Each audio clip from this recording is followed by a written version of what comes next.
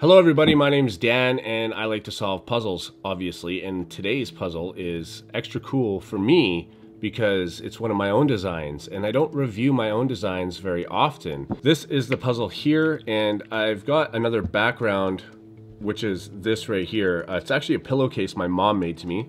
Thanks, Mom. And the reason I did that is because the table is the same color as the puzzle, so you can't really see it at all. As you can see, you can't really see too much. But even with this, it is still kind of hard to see it unless I reflect it in the light. So I'm going to do my best job to keep my face on the studio monitor I have here to see if I'm making sure that you can see what I'm doing here. So this burr puzzle here is what is referred to as a 6-piece in a cage puzzle. There's many variations of this. I have another one that in my possession that I have also made as well. This one is called Peekaboo, and the reason for that is because in most caged puzzles, similar to this one here, you can see this is also a 6-piece. You can see that the cage is perfectly square. These corners have a different color, and you can't see into the puzzle like basically any time to see what you're doing. But on a puzzle like this, you can see that the corners are gone, and with the right lighting, you can actually see in there. I asked to have this puzzle built in all Wenge wood, which is this brown wood.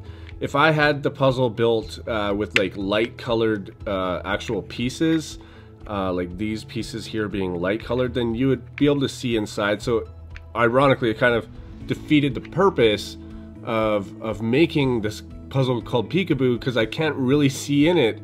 But under the right lighting I can, so I guess in a sense it you can, but it adds a little bit more challenge to it because you really have to be looking. So this puzzle is a level 31, which means that you have 31 moves in order to take the first piece out, and then from there it just kind of comes apart. Now I am told by the guy that I had build this, his name is Alphonse Aikmans. He's a really talented puzzle designer and builder. I had him build this because he's so great, and he told me this is a really fantastic puzzle, meaning that it's everything about it works perfectly, and that's exactly what I look for when I'm building a puzzle, is to have one single solution, no like restrictions on it. Restrictions I'll maybe talk about later on. Nothing can come out early, which is really good for a puzzle. So overall, it's a really good, well-rounded puzzle. So even though this is my design, I don't know how to solve it, because when I design them, nothing about the program shows me how to memorize the solve. It does show me the solve, but it doesn't show me how to solve it. So this is my first time attempting this, and I'm gonna try to do this on camera. It's probably gonna take a while. So the first thing I do is I look around and see what's moving. Like this one here moves out quite a bit,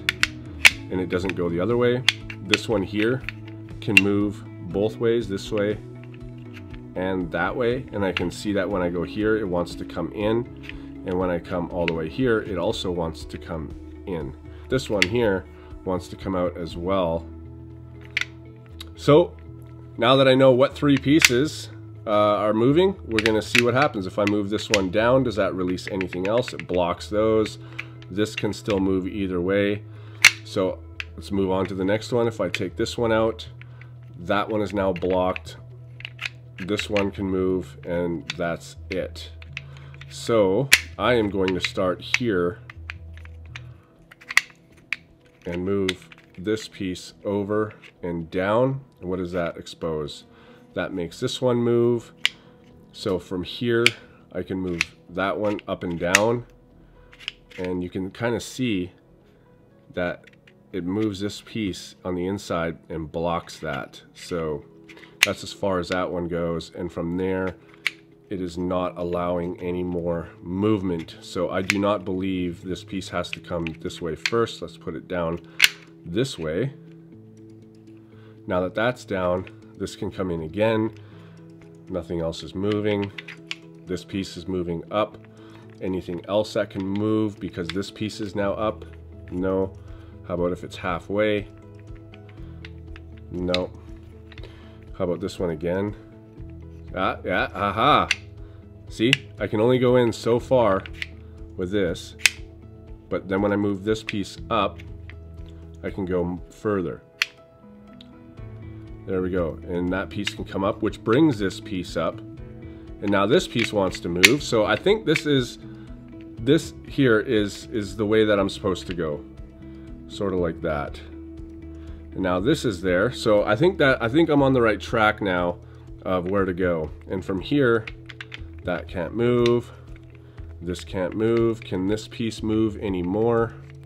It can move to the side.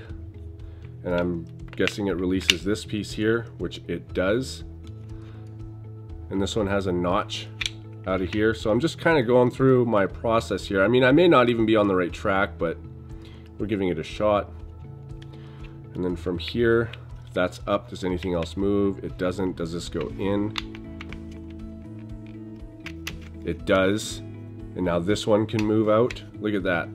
I'm getting somewhere. So just because I've gotten this far, this seemed lucky to me, unless this puzzle just goes that way. Some puzzles very intuitive. Once you find the path, there's only one movement to do either way, but sometimes you can run into a snag. So now that we have this piece out, I want to see if anything else moves as a result of that. This one can still move back, but I just moved that one. I don't know if I want to come back yet. Sometimes in puzzles, you'll find that once you get to a certain point, a piece comes out and nothing else will come out. So you actually have to backtrack the pieces besides the last one all the way to the beginning. So one piece comes out and that'll release something else. But I don't know if that's the case on this one, but it might be because I'm not getting any more movement out of here. So let's backtrack a little bit.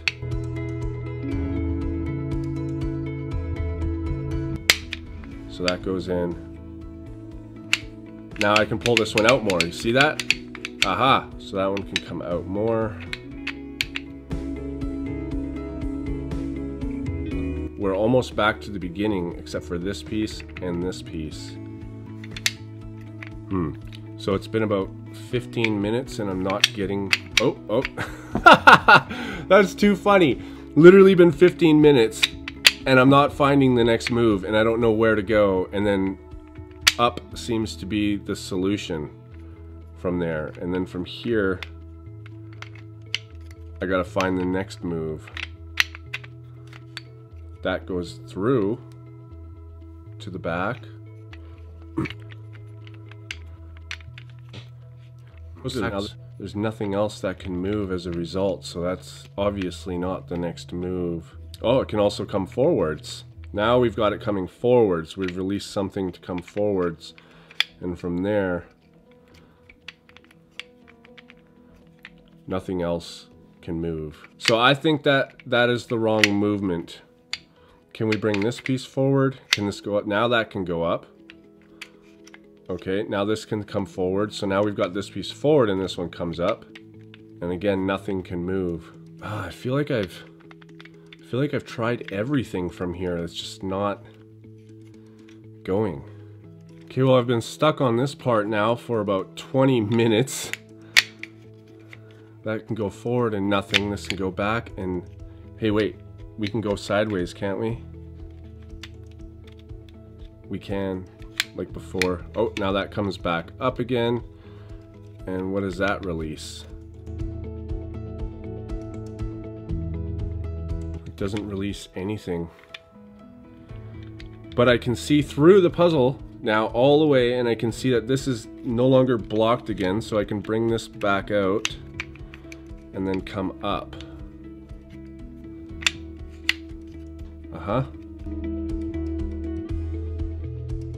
Okay, but now that this is in, I don't have anywhere to go. Oh, this one moves, and oh, look at that. That moves to the side. This should be able to move, maybe.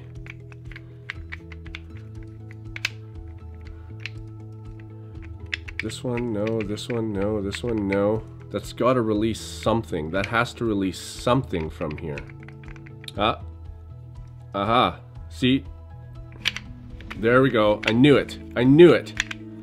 Okay, I'm going to explain to you what just happened here and how... Oh, here we come. Piece just came out.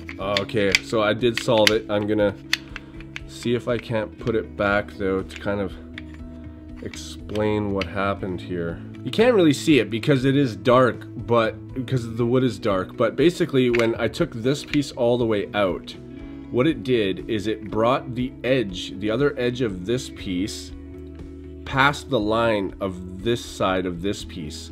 So I thought, okay, obviously that's a big move. I haven't been able to do that before. What happens is when I pull it, I know something else has to move, But because the end of this piece is sitting halfway between these two pieces right here, I know that they can't move this way or that way because the end is blocking it. But this piece now can move sideways.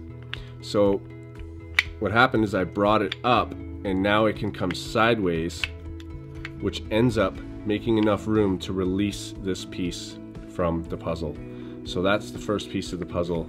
This is the second piece of the puzzle. This piece can come out. This piece can come out.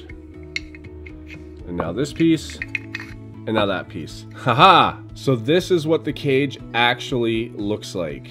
It's sort of like 6 pieces, these 2 strips here with this end U piece. And it's same with the other side. And it's basically 6 of those.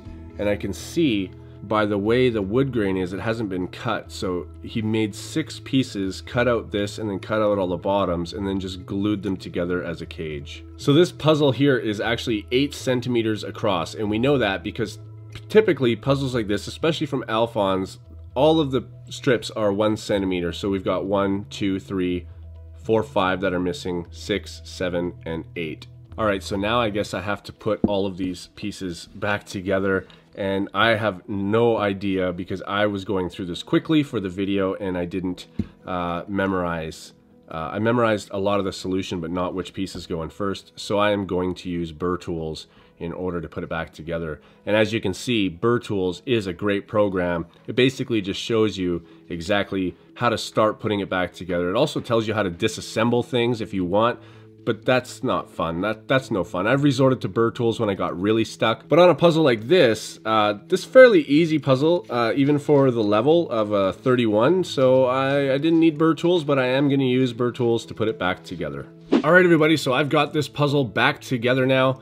It took me just over an hour to find the solution, so Alphonse was right. It is a very good design. Nothing's gonna come out early, and it's very solid all the way from the beginning to the end. But it is quite an easy puzzle as far as 6-piece burrs go. As you can see, like usually a 6-piece burr, sometimes it can take you less than an hour, sometimes it can take you days. It really depends on how many false starts you have. In this case, there's only a few and they only go a few moves, and after you start finding a dead end, you know to back. It's just overall a fairly simple puzzle. Now there may be some of you out there that might want a copy of this puzzle. I'm not 100% sure if Alphonse will make it or not. Sometimes when I do show a puzzle, sometimes the sales go pretty high on them because, you know, I've shown the puzzle and I don't know how busy he is or anything. So I will ask him if he's willing to make copies for anybody, and if so, I'll leave his email at the top of the description down here. But if it's not there, that means he hasn't gotten back to me, or he just said no and that he just did it for me. So anyways, guys, thanks for watching this video, and I'll see you on my next video.